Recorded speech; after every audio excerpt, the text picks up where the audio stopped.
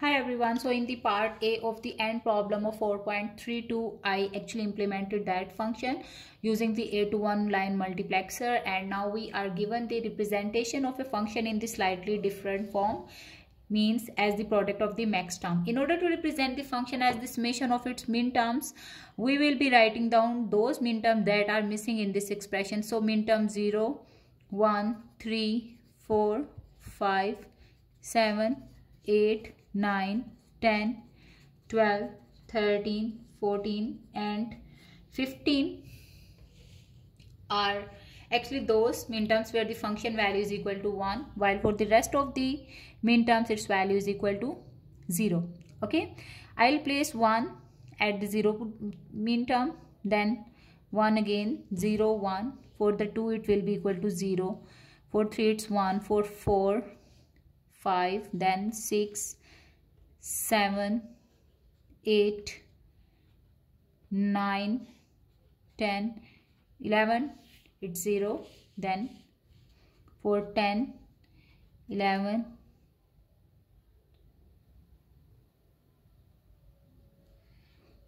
9 and then 10.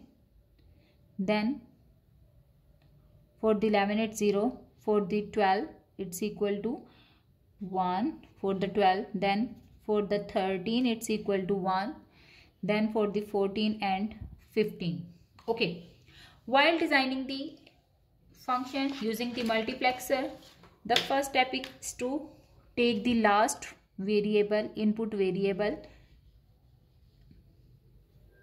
separate it from the remaining input variables, and then partition them for the same combinations. Like I will draw the partition for here, because for these partitioning these variables do not change the values.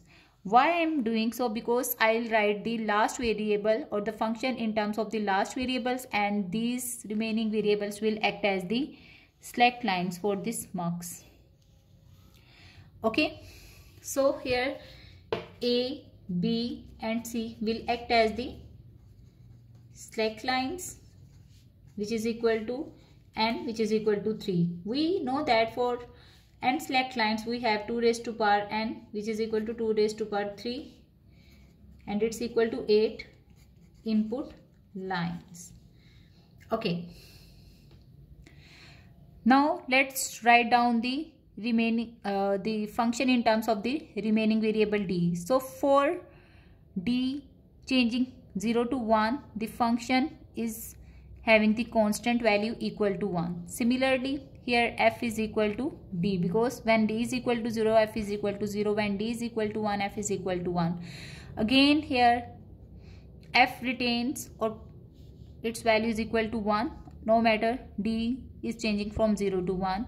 Here again f is equal to d, f is equal to 1, f is equal to d complement, since when d is equal to 0, f is equal to 1, and when d is equal to 1, f is equal to 0. For the remaining outputs you can write that f is equal to 1 and f is equal to 1. So f is actually most of the times constant in this case. We will be using again A to 1 line mux. Here you will have 8 input lines starting from I0, I1, I2, I3, I4, I5, I6 and then I7.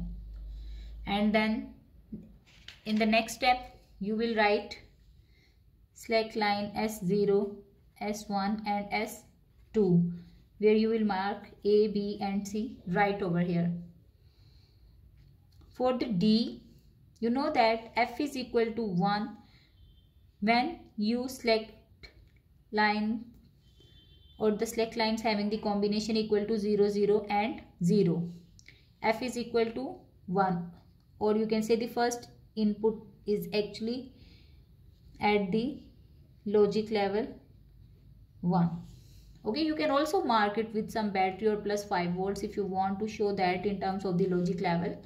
Similarly, when you are having the slack line combination equal to 0, 0, 1 or the first stack line to be selected, at that moment the function value f should be equal to d. So I will draw d input over here and I will pass it to I1 or connect it with I1. Then next I2 is again equal to 1. That's why f is equal to 1. I have connected it with 1. Okay. Then f is equal to d in this case. So I will take the connection from here and I will pass or connect it with I3. Next is f is again equal to 1 for I4. Then f is equal to d complement. So I will take the inverted value of d and pass it or connect it with I5. And for the next two slackline combination, I is equal to or f is equal to 1. Okay. So in this way, using 8 to 1 line mux, you have implemented the function. Thank you for watching. If you have any question, you can drop your question in the comment section and I'll try my best to answer you.